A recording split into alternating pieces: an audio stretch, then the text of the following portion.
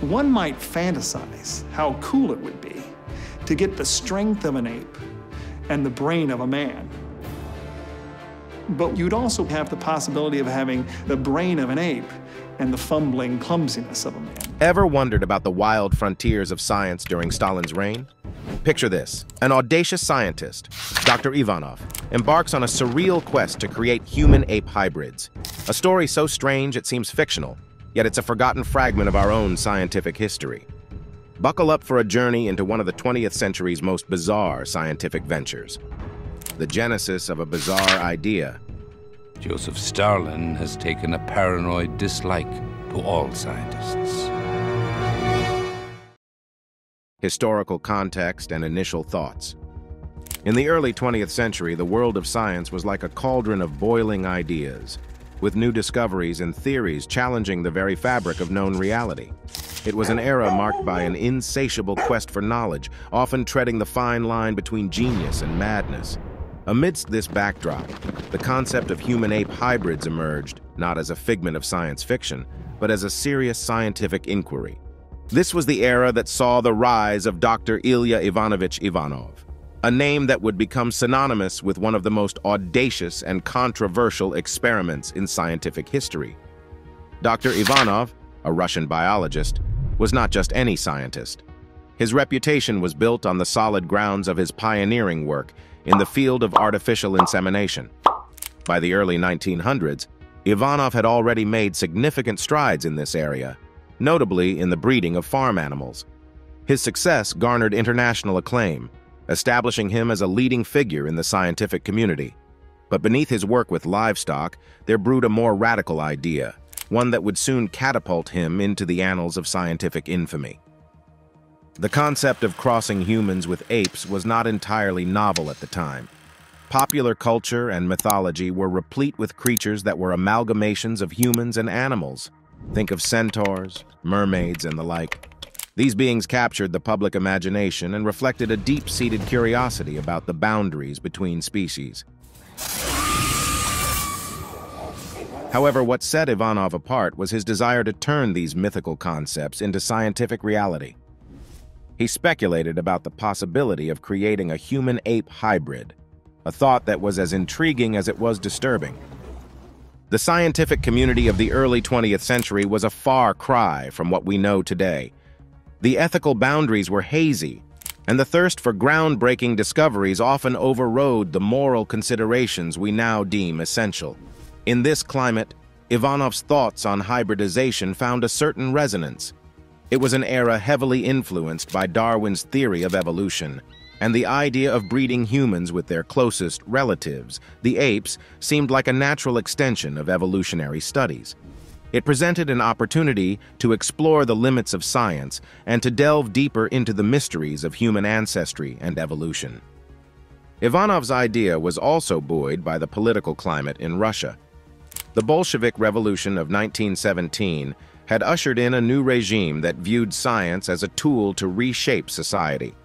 The new Soviet Union, under the leadership of Lenin and later Stalin, Товарищи, рабоче-крестьянская революция, о необходимости которой все время говорили большевики, was eager to break free from the religious and philosophical constraints of the past.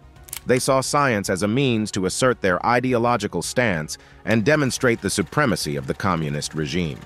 Ivanov's work, with its potential to challenge the existing paradigms of biology and ethics, found a strange ally in the Soviet authorities. As the 1920s progressed, Ivanov's focus shifted more and more towards his hybridization project. He began to actively seek support and resources for his experiments. Surprisingly, or perhaps not so much given the tenor of the times, he found a willing audience in both the Soviet government and various scientific communities abroad.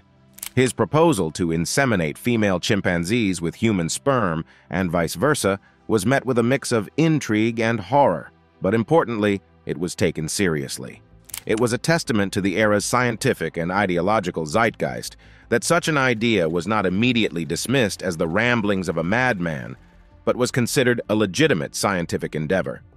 Ivanov's rise can thus be seen as a convergence of several factors: his own scientific prowess, a global scientific community that was pushing the boundaries of what was considered acceptable, and a political regime that saw science as a means to an end. The stage was set for one of the most bizarre experiments in the history of science, as Ivanov prepared to embark on his quest to create a human. Ape hybrid, the world watched with a mix of apprehension and fascination. It was a project that promised to unlock new scientific frontiers, but at the same time, it treaded into uncharted ethical territories. This period was a crucible of scientific endeavor, where the fervor to innovate often outpaced the development of ethical guidelines. Ivanov's work, therefore, did not exist in isolation.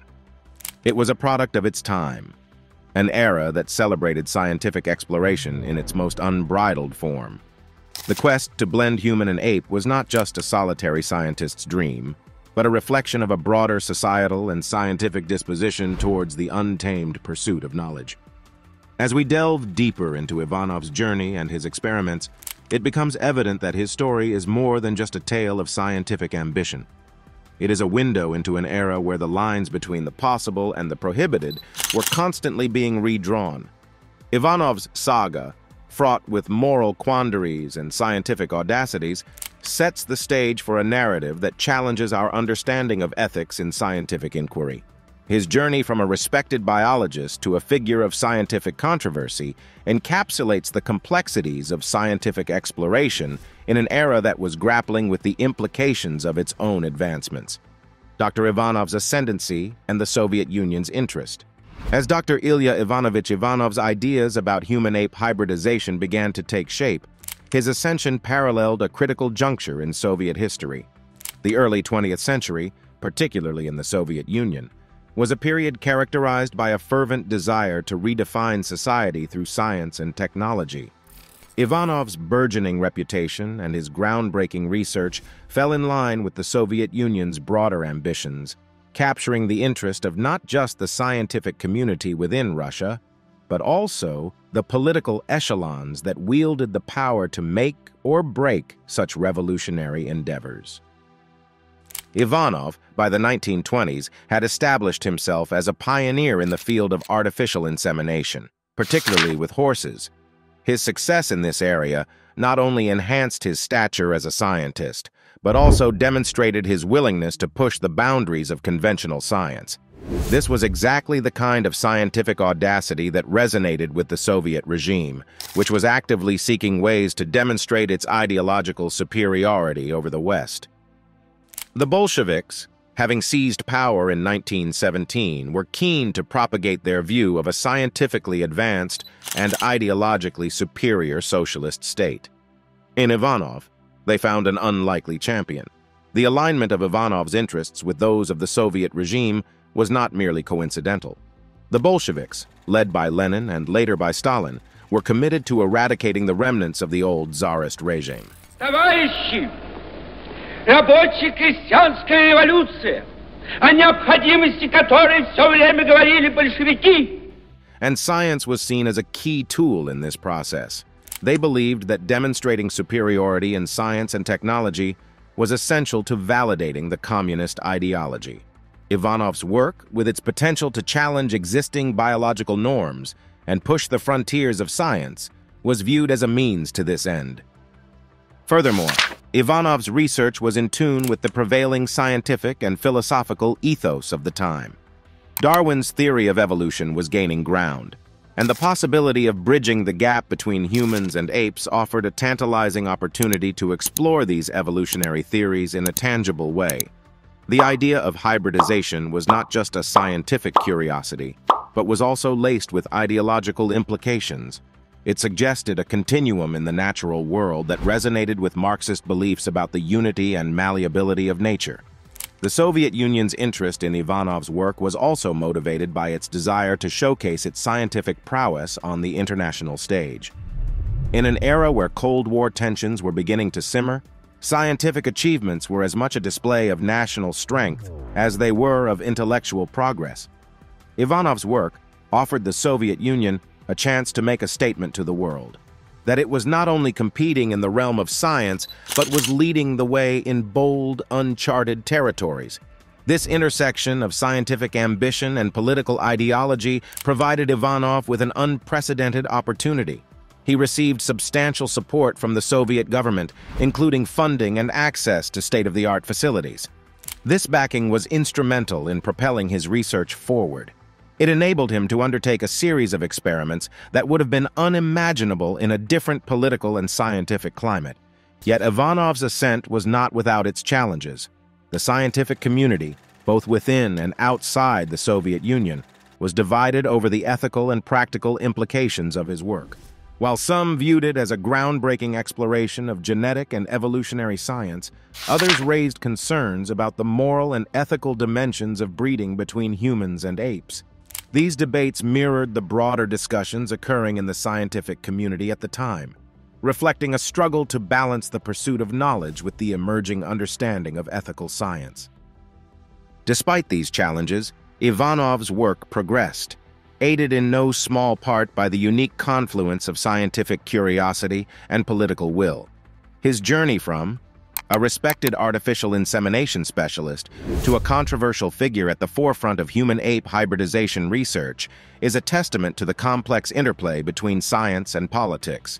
The Soviet Union's support for his work was emblematic of a broader trend in the early 20th century, where scientific research was often intertwined with national interests and ideological battles. As Ivanov's experiments began to take shape, they garnered increasing attention both domestically and internationally. His endeavors were reported in newspapers and scientific journals, sparking debates and discussions in academic and public circles alike. The very notion of human-ape hybrids challenged existing perceptions of human uniqueness and the natural order, raising profound questions about the nature of humanity itself. It was a topic that transcended scientific boundaries, touching on philosophical, ethical, and even theological concerns. Ivanov's research thus became a focal point for a broader discourse on the role and responsibilities of science in society. It raised questions about the limits of scientific inquiry and the ethical boundaries that scientists should navigate. These questions were particularly pertinent in the Soviet Union, where science was seen as a key tool for societal transformation. The regime's support for Ivanov's work was indicative of its belief in the power of science to reshape not just the natural world, but also societal norms and beliefs. In this context, Ivanov's ascension can be seen as a product of both his scientific acumen and his ability to align his research with the broader ambitions of the Soviet Union. His work on human-ape hybridization, while controversial, was a reflection of a period marked by a heady mix of scientific optimism and ideological fervor. It was a time when the boundaries of science were being pushed in new and often unanticipated directions, driven by a belief in the transformative power of scientific discovery. The experiments begin. The Guinean Trials. The journey of Dr. Ilya Ivanovich Ivanov in pursuit of creating a human-ape hybrid reached a critical juncture with the commencement of his experiments in Guinea. This chapter of his story unfolds in the late 1920s, a period that saw Ivanov leaving the confines of his laboratory in Russia and venturing into the depths of Guinea, a region which presented both an ideal setting for his research and a multitude of unforeseen challenges. Backed by the Soviet Union's financial and ideological support, Ivanov set out for the French colony of Guinea. His destination was the Institut Pasteur's research facility in Kindia. The facility, known for its work with tropical diseases, also housed a variety of primates, making it an ideal location for Ivanov's groundbreaking experiments.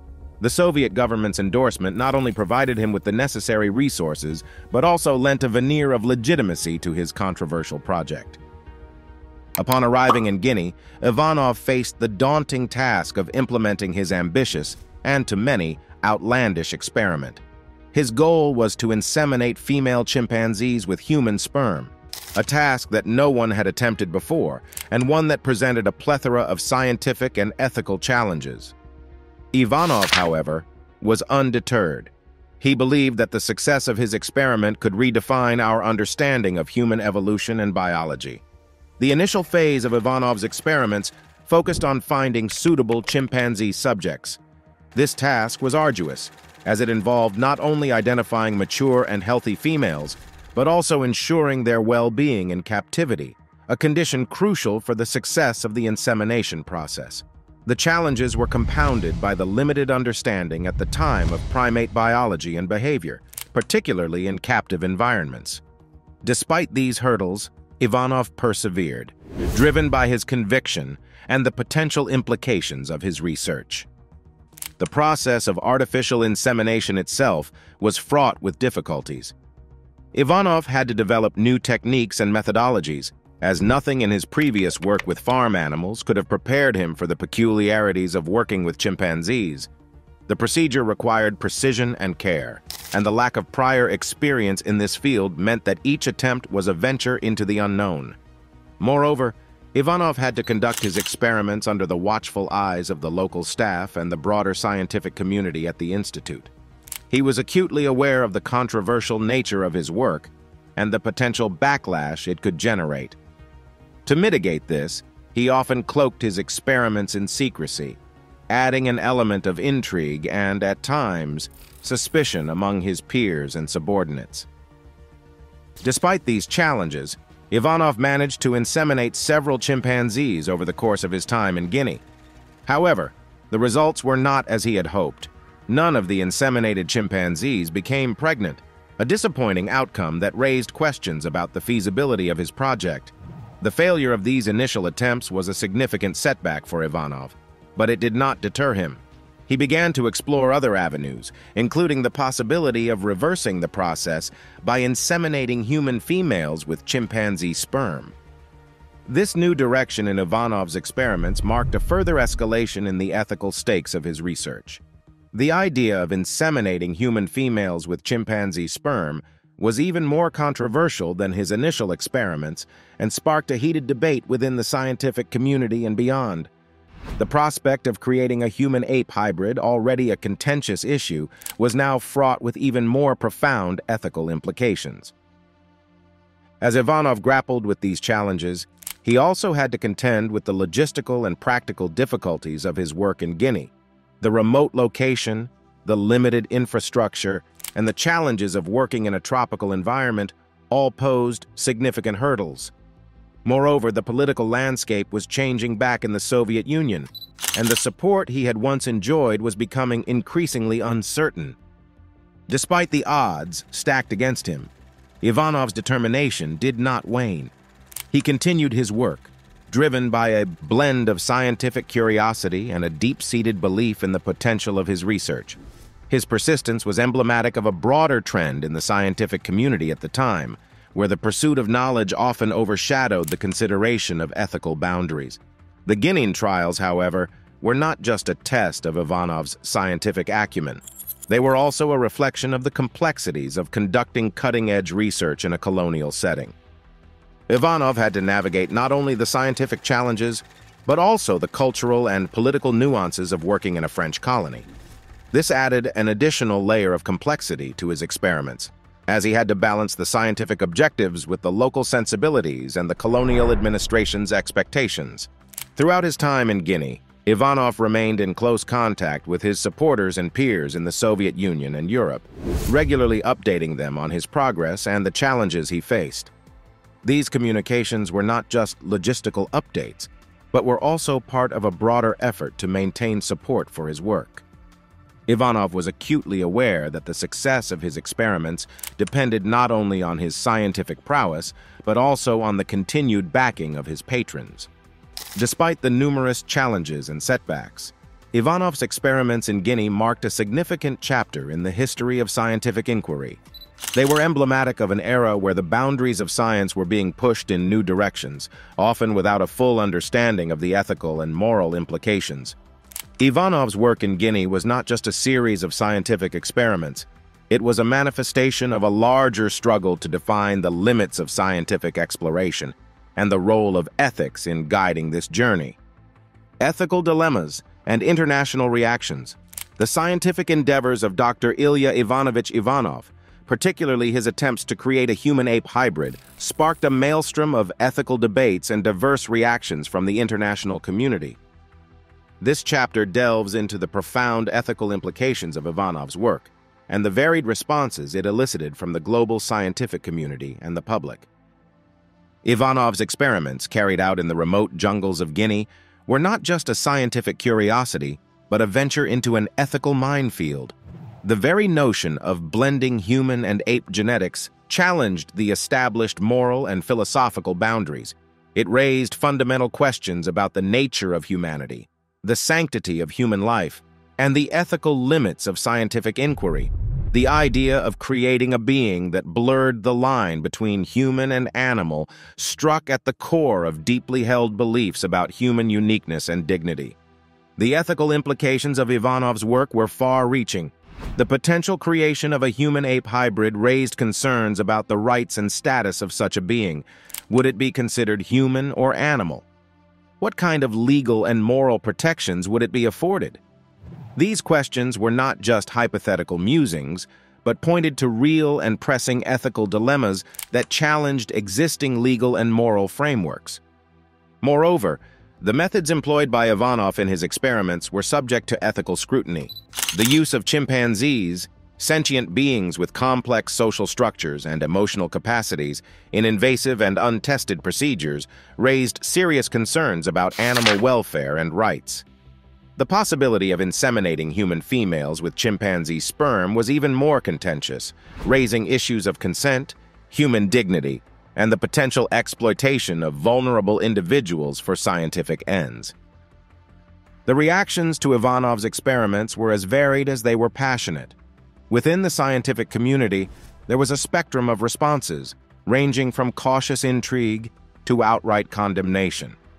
Some scientists were intrigued by the possibilities that Ivanov's work opened up, seeing it as a bold exploration of uncharted scientific territory. They viewed it as an extension of the ongoing efforts to understand human evolution and genetics. Others, however, were deeply troubled by the ethical implications and the potential consequences of crossing species boundaries. They argued that the pursuit of knowledge should not come at the expense of ethical considerations and the inherent dignity of human and non-human life.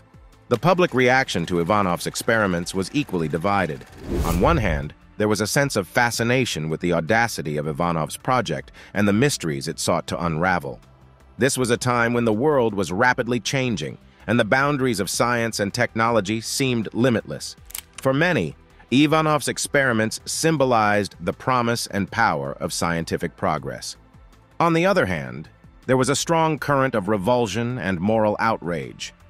The idea of creating a human-ape hybrid was seen by many as a violation of natural and divine laws. Religious groups in particular were vehement in their opposition, viewing Ivanov's work as a blasphemous attempt to play God. This sentiment was echoed by segments of the general public, who saw the experiments as a dangerous and unethical tampering with the fundamental order of life. The international reaction to Ivanov's experiments also reflected broader geopolitical and ideological tensions of the time. In the West, Ivanov's work was often portrayed as a manifestation of the Soviet Union's disregard for ethical norms in its pursuit of scientific and ideological supremacy. It fed into the Cold War narrative of a morally bankrupt communist regime that was willing to transgress any boundary in the name of progress. In the Soviet Union, however, the reaction was more nuanced. While the government initially supported Ivanov's work, viewing it as a means to demonstrate the Soviet Union's scientific prowess, there was also unease about the potential political and ideological ramifications.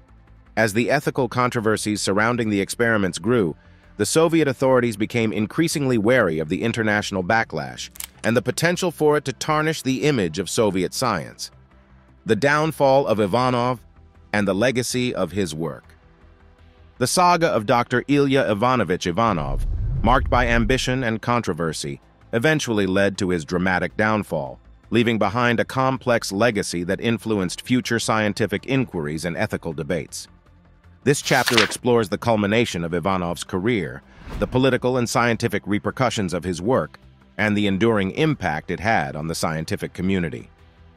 Ivanov's downfall was as swift as it was unexpected. By the late 1920s, his experiments had not yielded the groundbreaking results he had hoped for. The failure to produce a human-ape hybrid, combined with the growing ethical concerns and international outcry, led to a decline in support from the Soviet government. Ivanov found himself increasingly isolated within the scientific community, both in the Soviet Union and abroad. His once promising career was now in jeopardy, overshadowed by controversy and disappointment. The final blow came in 1930, when Ivanov was arrested and exiled to Kazakhstan. This drastic action was part of a broader political purge by Stalin's regime, targeting intellectuals and scientists who were seen as potential threats to the ideological and political stability of the Soviet state.